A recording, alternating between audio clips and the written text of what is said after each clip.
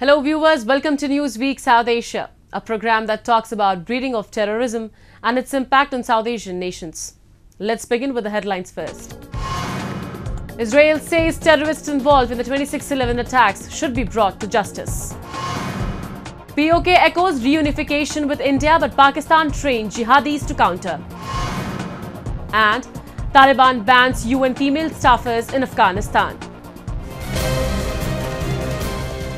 In one of the most horrific terrorist attacks in India's history, 166 people were killed and over 300 injured as 10 heavily armed terrorists from Pakistan created mayhem in Mumbai on November 26, 2008.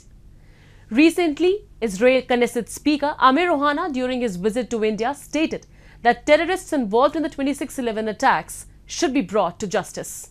A report. No one could ever forget the fateful night of November 26, 2008, when the port city of Mumbai was rocked by multiple terrorist attacks. 10 Lashkar-e-Taiba terrorists from Pakistan carried out 12 coordinated attacks lasting 4 days across Mumbai. At least 166 people, including 20 security force personnel and 26 foreign nationals, lost their lives and over 300 people were injured. The terrorists targeted multiple places in attacks. These places included CST Station, Taj Mahal Palace, Hotel Trident, Kama Hospital, Leopold Cafe and Nariman House. 9 out of 10 terrorists were also killed, and the 10th terrorist, Ajmal Kasab, was captured alive and was later convicted and sentenced to death. Recently, Israel Knesset Speaker Amir Ohana, during his visit to India, stated that terrorists involved in the 26/11 attacks should be brought to justice. Ohana made remarks during a visit to Nariman House in Mumbai to pay tribute to the victims of the 26/11 terror attack. Everyone who took part in this terrible terror attack should be brought to justice. This is a major part of counterterrorism. So first we need to prevent, but once we didn't succeed to prevent, everyone needs to be brought to justice. This is our expectation, and I think it is the vast majority of the Indian people's expectation. The Speaker of the Israel Knesset visited the room of one of the survivors of the 26/11 attack, Moshe Holzberg, who was just 2 years old when the terrorist attack took place in 2008. Moshe lived with his parents at Mumbai's Nariman House, also called Chabar House. The boy was rescued by his nanny, Sandra Samuels, who was hiding in a room when the 26/11 attacks unfolded. We just visited Moshe's room, who was 2 years old when this event took place. And we saw the wall that represents his height when he was 11 months old. And then later on, when he was, 11 years of age. And someone wrote there 3 words. That someone was and still is the Prime Minister of Israel, Benjamin Netanyahu. And those 3 words are Am Israel Chai. The people of Israel lives. The seeds of Pakistan tryst with terror actually was sown after Pakistan's debacle in 1971 war. Pakistan got divided. East Pakistan became Bangladesh. Since then, Pakistani leadership led by Zulfikar Ali Bhutto had pledged to bleed India with 1,000 cuts. With the government's knowledge and the military's support, terrorists continue to operate and raise funds inside Pakistani territory. There are several kinds of terror groups operating in and from Pakistan that can be distinguished by their sectarian background and their areas of operation. Their objectives may vary from overthrowing the Pakistani government or orchestrating attacks on Indian soil. However, the seeds of terrorism sowed by Pakistan to target neighboring countries have returned to haunt it. Terrorist groups have grown so powerful that they are nominating their own shadow government openly, challenging the state.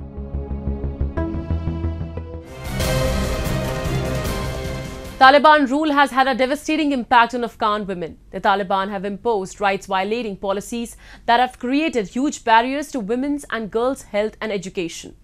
In the latest diktat against women in Afghanistan, the Taliban has issued an order to ban Afghan women employees of the United Nations from working throughout the country. A report. Since the Taliban group stormed back to power in Afghanistan in August 2021, the group has been clamping down on women's rights by barring them access to education and public spaces. In the latest diktat against women in Afghanistan, the Taliban has issued an order to ban Afghan women employees of the United Nations from working throughout the country. The United Nations General Antonio Guterres has criticized the Taliban's move and called it an intolerable violation of the most basic human rights and asked the Taliban group to immediately revoke the decision. According to reports, the enforcement of the ban had prompted the United Nations to ask all employees to not report to their offices until further notice for security concerns.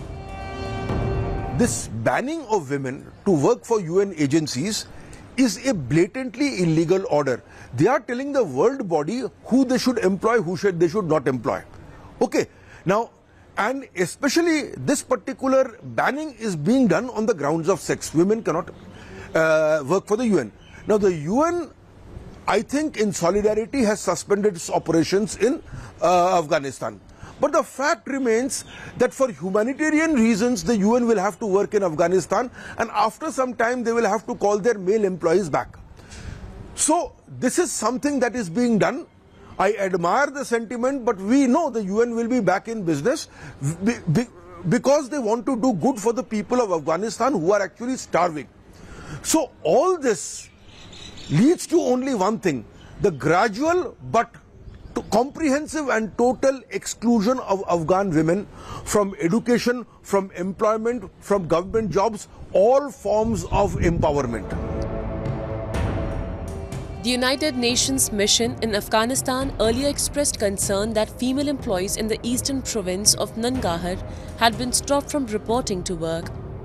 Taliban restrictions in Afghanistan, especially the bans on education and NGO work, have drawn fierce international condemnation. But the Taliban have shown no signs of backing down.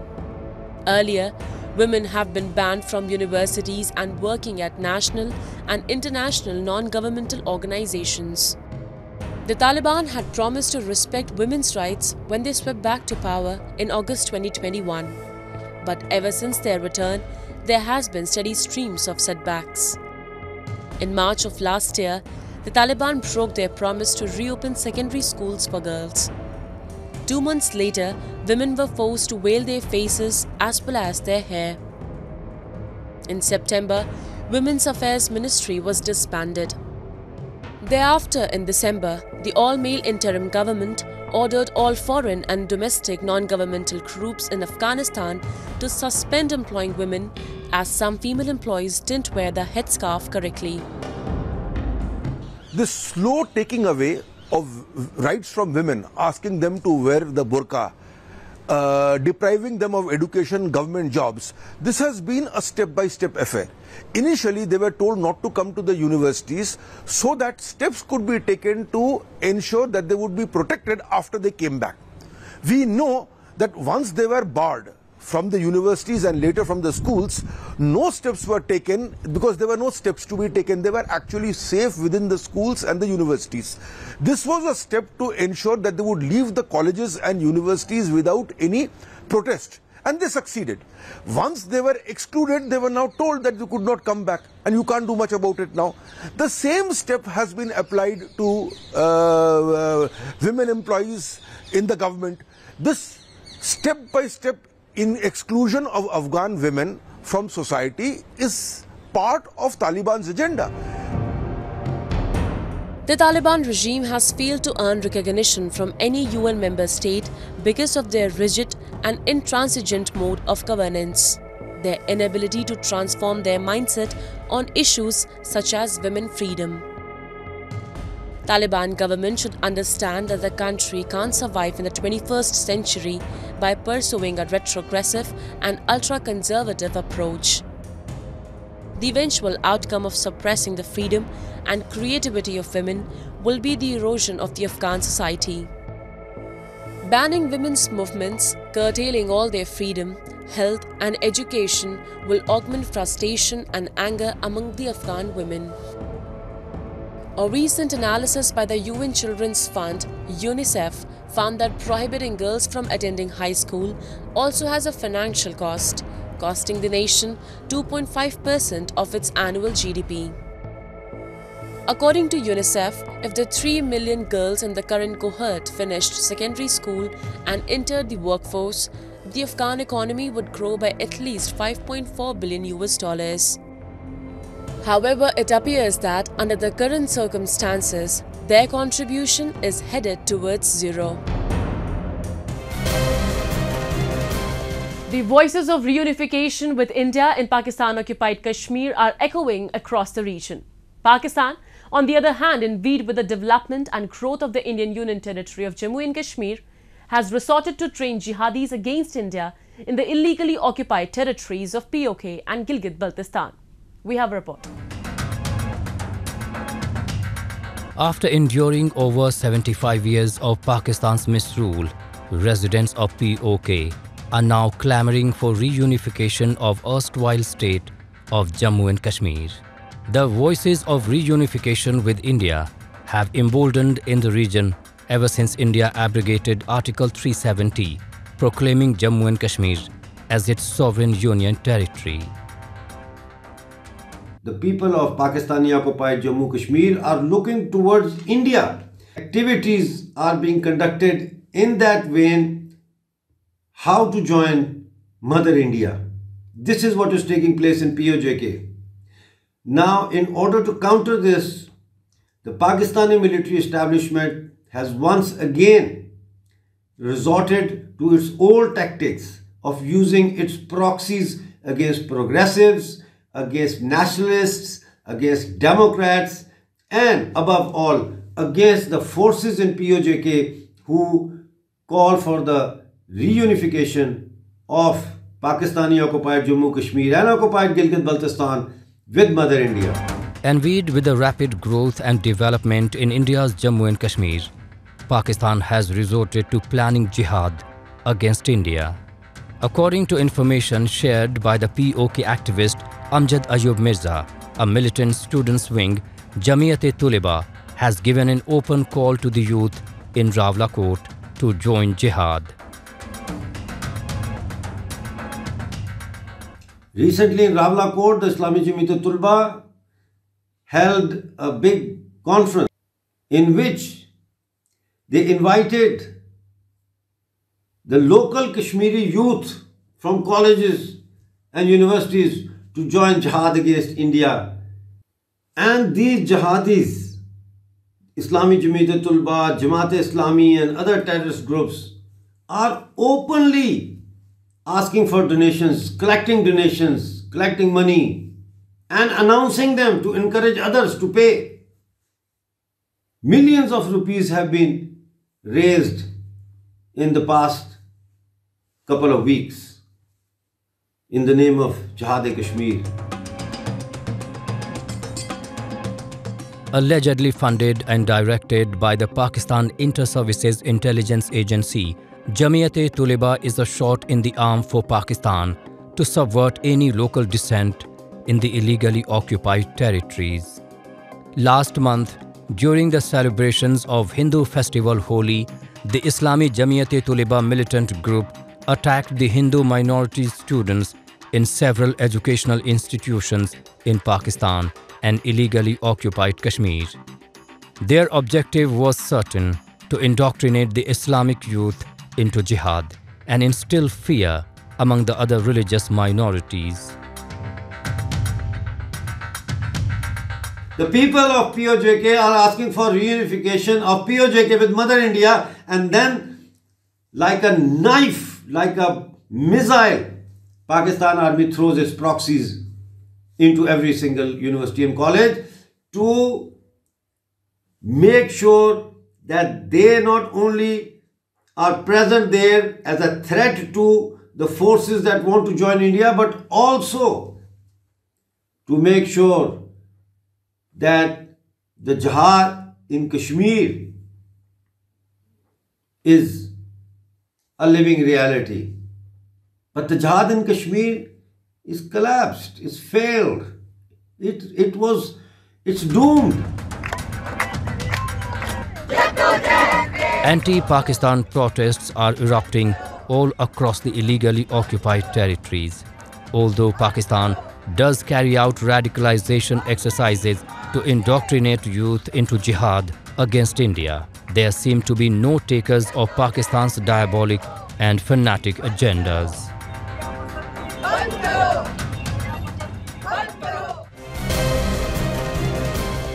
Pakistan-sponsored terrorism is not yet over in the Indian Union Territory of Jammu and Kashmir, but is declining fast. The Director General of Police in Jammu and Kashmir noted the same during a press meeting in Bandipora district. We have a report. The Union Territory of Jammu and Kashmir has seen a sharp decline in terrorism in the recent years. Although the Pakistan-sponsored terrorism has not come to an end yet. In a recent incident of cross-border terrorism, Bandipora police along with CRPF arrested a terrorist associated with the Lashkar-e-Taiba terror outfit during a Naka checking and recovered arms and ammunitions. A few terrorism incidents do surface in the valley, but the alert police and armed forces have been able to foil those attacks in an effective manner. Speaking to reporters in Bandipora, the Director General of Police, Dilbagh Singh, assured that terrorism in the valley is declining fast and it has declined to an all-time low. He also mentioned that the youth who were pushed to terrorism have returned to the mainstream. Today, Kashmir Valley is by and large free of all the known militants who are there. Now what are left is the remnants of these militant ranks, and these Pakistan is trying now to combine them and make them into an organization called TRF, just to show that militancy is alive over there, and giving orders to these people that look, what you do is you do random targeted killings so that a message goes across that militancy is still active, the militants are active in Kashmir Valley and normalcy is not there. This also is acknowledged by the security forces and the Director General Police that total militancy is not yet eliminated from Kashmir Valley. It will take some time, no doubt, but we are sure that the way things are going on, the way operations are going on, in conjunction with the raids conducted by NIA, the money trail that is being observed and being investigated by NIA, militancy in Kashmir Valley will soon be finished, and most probably by the time next January comes, we will have Kashmir Valley free of all these terrorists over there. The security forces in the Union Territory of Jammu and Kashmir are putting in all efforts to put an end to terrorism in the valley. Apart from terrorism, the security forces have launched a special drive against the drug menace in every range and district of the Union Territory. So now Pakistan is using drones to send in the drugs. We have found that the area between Jammu and Poonch is being used by Pakistan to send in these drones, and the drones have drugs, arms, ammunition, and also it has literature which is there for overground, underground workers to show it around and push the drugs around. The idea is that these underground, overground workers would sell the drugs, get the money from that, and also the youth of Kashmir Valley will get addicted to it, and the problems of drug addiction would become so massive that soon we would find that most of the youth over there are useless to do any work. Now the government has taken very strong steps against it. We have seen there have been drug seizures recently also and in the past also. The nexus between drug traffickers and terrorists is a potent threat to the security at Indian borders. Islamabad has been heavily relying on the sale of drugs in Kashmir to fund its terror infrastructure. Hence, it becomes an imperative for India to formulate strategies to bust terror modules along with effective crackdown on drug trafficking networks.